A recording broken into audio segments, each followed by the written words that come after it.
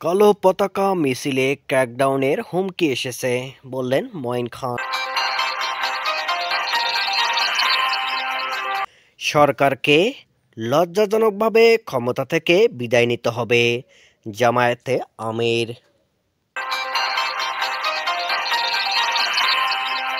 যারা ভোট চুরির সমালোচনা করে তাদের ধন্যবাদ জানাই, বললেন নজরুল ইসলাম খান।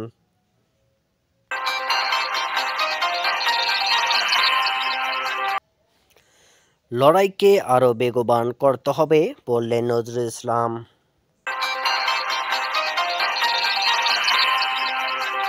নাশকতার ৬ মামলায় আগাম জামিন গয়েশ্বরের।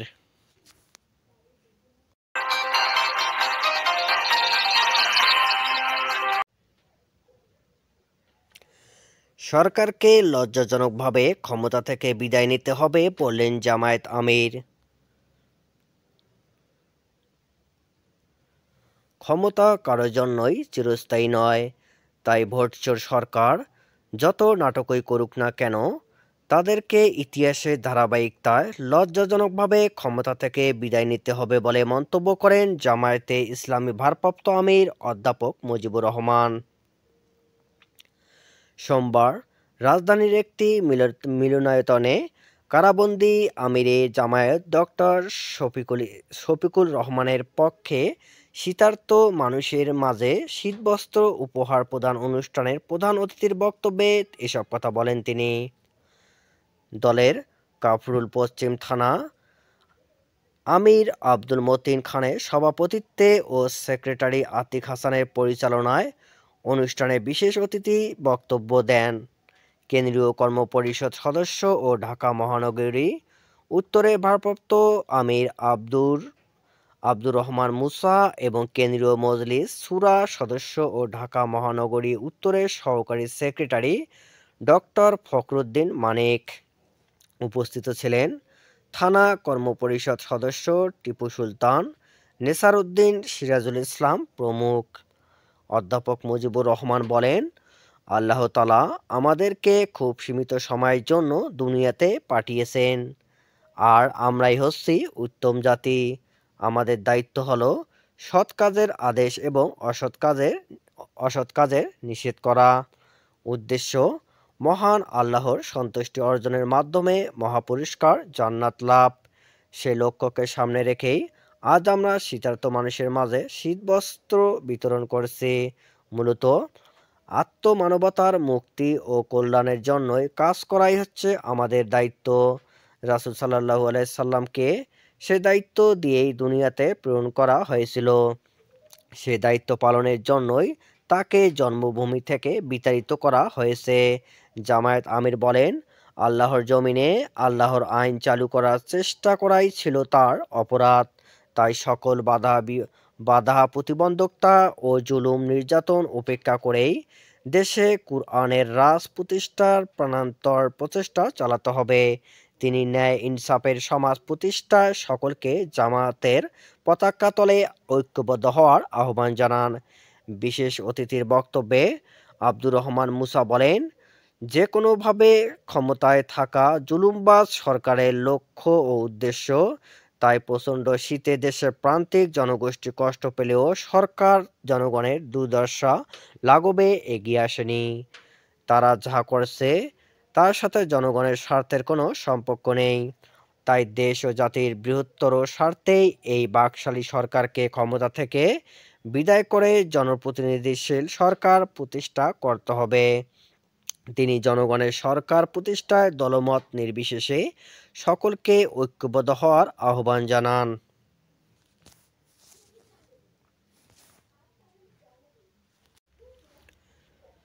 কালো পতাকা মিছিলে ক্র্যাকডাউনের হুমকি এসেছে, বললেন মঈন খান। বিএনপির স্থায়ী কমিটির সদস্য ডক্টর আব্দুল মঈন খান বলেছেন, আগামী ২৬ ও ২৭ জানুয়ারি বিএনপির পূর্ব ঘোষিত কর্মসূচি কালো পতাকা মিছিলে হামলার হুমকি এসেছে। তিনি বলেন, ৭ জানুয়ারির ভোট বর্জনের আহ্বানে লিফলেট বিতরণের শান্তিপূর্ণ কর্মসূচিতে পর্যন্ত এই সরকার বাধা দিয়েছে। এখন এই সরকারের বিরুদ্ধে প্রতিবাদ স্বরূপ কালো পতাকা মিছিল কর্মসূচি দিয়েছি। এটি একটি সম্পূর্ণ শান্তিপূর্ণ কর্মসূচি, কিন্তু হুমকি এসেছে যে আবারও রাজপথে কালো পতাকা মিছিল করলে নাকি গত 28 অক্টোবরের মতো আমাদের উপর ক্র্যাকডাউন করা হবে। আমরা কোন দেশে বসবাস করছি? সোমবার দুপুরে রাজধানী ঢাকা রিপোর্টার্স ইউনিটিতে ডিআরইউ এক আলোচনা সভায় তিনি কথা বলেন। বিএনপির প্রতিষ্ঠাতা প্রয়াত প্রেসিডেন্ট জিয়াউর রহমানের ৮৮তম জন্মবার্ষিকী উপলক্ষে নব্য বাকশালে মূলোৎপাটনে শহীদ জিয়ার রাষ্ট্রদর্শন শীর্ষক ওই সভায় আয়োজন করে বিশ্ববিদ্যালয়ের শিক্ষকদের সংগঠন university teachers association of Bangladesh ইউট্যাপ। Moin খান বলেন, মানুষের ঐক্য ও ন্যায়ের শক্তির কাছে বন্দুকের শক্তি টিকতে পারে না। সুতরাং সরকারকে বলবো, গণতন্ত্রের পথে এসে অংশগ্রহণমূলক নির্বাচন দিন, না হলে পরিণতি ভালো হবে না। গুলি, বন্দুক ও টিয়ার গ্যাস দিয়ে মানুষকে পরাভূত করা যাবে, কিন্তু জনগণের ভালোবাসা পাওয়া যাবে না। তিনি বলেন, ৭ই জানুয়ারির নির্বাচন সুষ্ঠু হয়নি, যা বিশ্বের সব গণমাধ্যমে বলা হয়েছে। তবুও সরকার বুঝতে পারছে না যে তাসের ঘরের মতো তারা কখন ধসে যাবে। মঈন খান আরও বলেন, আমরা নব্য বাকশাল তথা বাকশাল ২ এর পদ্ধতি মূলোৎপাটন করতে চাই। এখন তো কথা বলার সময় না, এখন আমাদের প্রতিবাদ করার সময়। আমরা গত ১৫ মাস ধরে লাগাতার কর্মসূচি পালন করে আসছি। মঈন খান বলেন, বিশ্বের প্রভাবশালী গণমাধ্যম বাংলাদেশের বর্তমান ব্যবস্থাকে উত্তর কোরিয়ার মডেল আখ্যা দিচ্ছে। আর সরকার বলছে তারা নাকি বাংলাদেশকে বিশ্বে রোল মডেল বানিয়েছে। সাবেক এই মন্ত্রী বলেন, বর্তমান সরকার চায় এ দেশে কেউ যেন তাদের সমালোচনা না করে। আমরা চাই বাংলাদেশে গণতন্ত্র ফিরিয়ে আনতে। মানুষের ন্যায় শক্তির কাছে বন্দুকের শক্তি টিকতে পারে না। সংগঠনের মহাসচিব অধ্যাপক ডক্টর মোর্শেদ হাসান খানের সার্বিক তত্ত্বাবধানে ও সাংগঠনিক সম্পাদক অধ্যাপক নুরুল ইসলামের সঞ্চালনায় বক্তব্য দেন বাংলাদেশ সম্মিলিত পেশাজীবী পরিষদের সদস্য সচিব কাদের গনি চৌধুরী, ইউট্যাপ সহসভাপতি এ কে এম মতিনুর রহমান, কোষাধ্যক্ষ অধ্যক্ষ আব্দুল কালাম সরকার, বেসরকারি বিশ্ববিদ্যালয়ের শাখা সমন্বয়ক ডক্টর তৌফিকুল ইসলাম মিথিল, রাজশাহী বিশ্ববিদ্যালয়ের অধ্যাপক আতাউর রহমান প্রমুখ। লড়াইকে আরও বেগবান করতে হবে, নজরুল ইসলাম। বিএনপির স্থায়ী কমিটির সদস্য নজরুল ইসলাম খান সরকার পতনের আন্দোলন প্রসঙ্গে বলেছেন, এই লড়াইকে আরও সংগঠিত, শক্তিশালী এবং বেগবান করতে হবে। এই লড়াইয়ে আমাদের জিততে হবে। জয়ী না হওয়া পর্যন্ত আমাদের সমস্যার সমাধান হবে না। সোমবার দুপুরে রাজধানীর বিজয়নগরে সাইহাম স্কাই ভিউ টাওয়ারের সামনে নাগরিক ঐক্যের উদ্যোগে গণতন্ত্রের পক্ষে গণস্বাক্ষর কর্মসূচিতে তিনি একথা বলেন।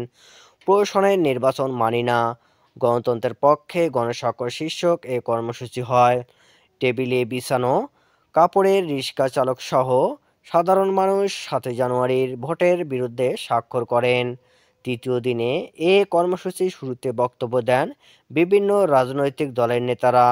বক্তব্যের মাঝে মাঝে গণসংগীত পরিবেশন করা হয়। নজরুল ইসলাম খান বলেন, এ গণস্বাক্ষর সহ অন্য কর্মসূচিগুলো আমাদের মূল লড়াইকে বেগবান করবে।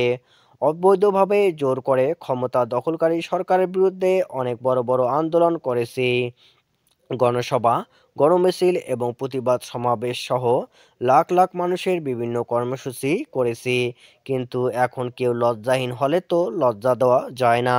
তিনি বলেন, জনগণের প্রতিনিধি হয়ে যারা জনগণের সেবা করতে চান তারা হলেন রাজনীতিবিদ, আর জনগণের সমর্থন ছাড়াই যারা জনগণকে শাসন করতে চায় তারা তো গণবিরোধী শাসক। আমরা সেরকম একটি গণবিরোধী শাসকচক্রের অধীনে আছি। নাগরিক ঐক্যের সভাপতি মাহমুদুর রহমান মান্নার সভাপতিত্বে কর্মসূচিতে আরও বক্তব্য দেন এবি পার্টির সদস্য সচিব মুজিবুর রহমান মঞ্জু, নাগরিক ঐক্যের সাধারণ সম্পাদক শহীদুল্লাহ কাওসার প্রমুখ। এদিকে বিকেলে রাজধানীতে জাতীয় প্রেস ক্লাবে এক সভায় বিএনপির স্থায়ী কমিটির সদস্য নজরুল ইসলাম খান বলেন, আজকে ক্ষমতাসীন সরকারের উচিত জিয়াউর রহমানের প্রতি কৃতজ্ঞতা থাকা, কিন্তু তারা নির্লজ্জের মতো জিয়াউর রহমানকে নিয়ে অযাচিত মন্তব্য করছে। নজরুল ইসলাম খান বলেন, ঋণ দিয়ে তিনি গার্মেন্টস শিল্প চালু করেছিলেন, বেকারত্ব দূর করতে নানা কর্মসংস্থানের ব্যবস্থা করেছিলেন। ১৯৭৬ সালে মধ্যপ্রাচ্যের ১৬,০০০ কর্মী পাঠিয়ে তিনি প্রথম প্রবাসী কর্মসংস্থান সৃষ্টি করেছিলেন। বিএনপির প্রতিষ্ঠাতা প্রয়াত প্রেসিডেন্ট জিয়াউর রহমানের ৮৮তম জন্মবার্ষিকী উপলক্ষে শহীদ জিয়া ও বহুদলীয় গণতন্ত্র এবং বর্তমান রাজনৈতিক প্রেক্ষাপট শীর্ষক সভার আয়োজন করে চিকিৎসকদের সংগঠন ডক্টরস অ্যাসোসিয়েশন অব বাংলাদেশ ড্যাপ। সংগঠনটির সভাপতি অধ্যাপক ডক্টর হারুন আল রশিদের সভাপতিত্বে এবং সিনিয়র যুগ্ম মহাসচিব ডক্টর মোহাম্মদ মেহেদী হাসান ও ডক্টর আশফাক নবী কনকের যৌথ সঞ্চালনায় বক্তব্য দেন। সম্মিলিত পেশাজীবী পরিষদের সদস্য সচিব কাদের গনি চৌধুরী, বিএনপির তথ্য ও গবেষণা সম্পাদক রিয়াস উদ্দিন নসু, ড্যাবের মহাসচিব ডক্টর মোহাম্মদ আব্দুস সালাম, কেন্দ্রীয় নেতা doctor Sirajul Islam, doctor Shahidul Alam, doctor Shahidur Rahman, doctor Mostak রহিম স্বপন, ডক্টর জহিরুল ইসলাম শাকিল, ডক্টর পারভেজ রেজা কাকন, ডক্টর সাইদ মেহবুব উল Kadir, nurses association Jahanara Siddika, M এমটাবের Dabir Uddin তুষার প্রমুখ। নির্বাচন নিয়ে টিআইবির বক্তব্য প্রসঙ্গে যারা ভোট চুরির সমালোচনা করে তাদের ধন্যবাদ জানাই, বললেন নজরুল ইসলাম খান। দ্বাদশ জাতীয় সংসদকে একপাক্ষিক ও পাতানো প্রতিদ্বন্দ্বিতাপূর্ণ বলে জানিয়েছে ট্রান্সপারেন্সি ইন্টারন্যাশনাল বাংলাদেশ টিআইবি। পরে সংস্থাটির এমন দাবির সমালোচনা করে আওয়ামী লীগের সাধারণ সম্পাদক ওবায়দুল কাদের বলেন, তারা অর্থাৎ টিআইবি বিএনপির দালালি করছে। এ প্রসঙ্গে বিএনপির স্থায়ী কমিটির সদস্য নজরুল ইসলাম খান বলেন, আমরা বিএনপি যা বলেছি সেটাও জনমতের প্রতিফলন। ফলে যদি আমাদের টিআইবি ও বিএনপি কথা মিলে যায়, সেটা একজন আরেকজনকে পছন্দ করার জন্য না, এটা সত্য বলার জন্য। যারা এসব অন্যায়, অনাচার, জুলুম, নির্যাতন, নিপীড়ন ও ভোট চুরির সমালোচনা করে তাদের সবাইকে আমরা ধন্যবাদ জানাই। শুক্রবার ১৯ জানুয়ারি বেলা ১১টার দিকে রাজধানীর চন্দ্রিমা উদ্যানে বিএনপির প্রতিষ্ঠাতা ও প্রয়াত রাষ্ট্রপতি জিয়াউর রহমানের ৮৮তম জন্মবার্ষিকী উপলক্ষে তার কবরে শ্রদ্ধা জানানোর শেষে তিনি এ কথা বলেন। জনগণ এ সরকারকে পছন্দ করে না দাবি করে নজরুল ইসলাম খান বলেন, দ্বাদশ সংসদ নির্বাচন নিয়ে সবাই তো বলেছে নির্বাচন সুষ্ঠু হয় নাই, কাজেই টিআইবি যা বলছে সেটি জনমতের প্রতিফলন। তিনি বলেন, আমাদের হাজার হাজার নেতাকর্মীকে গ্রেপ্তার করে রাখা হয়েছে, আমরা এর নিন্দা জানাই। জিয়াউর রহমান গণতন্ত্র পুনঃপ্রতিষ্ঠা করেছিলেন, সেই গণতন্ত্র মেরে ফেলা হয়েছে। সেটাকে পুনরুজ্জীবিত করার যে লড়াই চলছে, সরকারের মন্তব্যের সমালোচনা ও নির্বাচন নিয়ে দেশি বিদেশি প্রতিষ্ঠানের দেওয়া অভিমতকে সাধুবাদ জানান বিএনপির এই নেতা। এ সময় গণতন্ত্র ফিরিয়ে আনার আগামী আন্দোলন কর্মসূচি শিগগিরই জানিয়ে দেওয়া হবে বলেও জানান তিনি। নাশকতা ৬ মামলায় আগাম জামিন গয়েশ্বরের। বিএনপির ২৮ অক্টোবরের সমাবেশ কেন্দ্র করে প্রধান বিচারপতির বাসভবনে হামলাসহ পৃথক ৬ মামলায় বিএনপির স্থায়ী কমিটির সদস্য গয়েশ্বর চন্দ্র রায়কে আগাম জামিন দিয়েছে হাইকোর্ট। আগামী ২৫শে মার্চ পর্যন্ত জামিন দিয়ে এরপর সংশ্লিষ্ট সেশন কোর্টে আত্মসমর্পণের নির্দেশ দিয়েছে আদালত। আজ সোমবার রাজধানীর পল্টন ও রমনা থানার এসব মামলার জামিন আবেদনে শুনানির পর বিচারপতি হাবিবুল গনি ও বিচারপতি আহমেদ সোহেলের হাইকোর্ট বেঞ্চে এই আদেশ দেন। জামিন আবেদনের পক্ষে শুনানি করেন অ্যাডভোকেট নিতাই রায় চৌধুরী আর রাষ্ট্রপক্ষে শুনানি করেন ডেপুটি অ্যাটর্নি জেনারেল আসাদুজ্জামান মনির। নিতাই রায় চৌধুরী বলেন, প্রধান বিচারপতির বাসভবনে হামলাসহ পৃথক ৬ মামলার বিএনপির স্থায়ী কমিটির সদস্য গয়েশ্বর চন্দ্র রায়ের আগাম জামিন মঞ্জুর করেছে আদালত। তাকে আগামী ২৫শে মার্চ পর্যন্ত জামিন দেওয়া হয়েছে। এরপর সংশ্লিষ্ট সেশন কোর্টে আত্মসমর্পণের নির্দেশ দিয়েছেন। এজাহার থেকে জানা যায়, গত ২৮শে অক্টোবর বিএনপির মহাসমাবেশের শুরুর আগে দলের নেতাকর্মীরা গাছের ডাল ভেঙে ও লাঠি দিয়ে প্রধান বিচারপতির বাসভবনে নামফলক গেটে হামলা চালায়। এক পর্যায়ে তারা ভেতরে ইটপাটকেল ছুড়তে থাকে। এ ঘটনায় বিএনপির মহাসচিব মির্জা ফখরুল ইসলাম আলমগীর ও দলটির স্থায়ী কমিটির সদস্য মির্জা আব্বাস, গয়েশ্বরচন্দ্র রায়সহ ৫৯ নেতাকর্মীর বিরুদ্ধে রমনা থানায় মামলা করে পুলিশ।